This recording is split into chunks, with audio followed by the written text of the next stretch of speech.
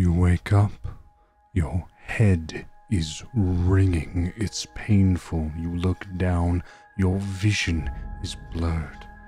Everything feels heavy, you're tilting back and forth. You can't steady yourself, you see the blood on your hands.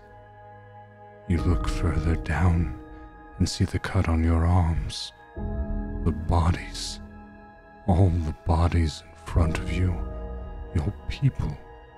Asterians butchered like animals, brothers and sisters.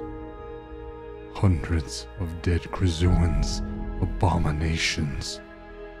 You can smell it. The smell of magic.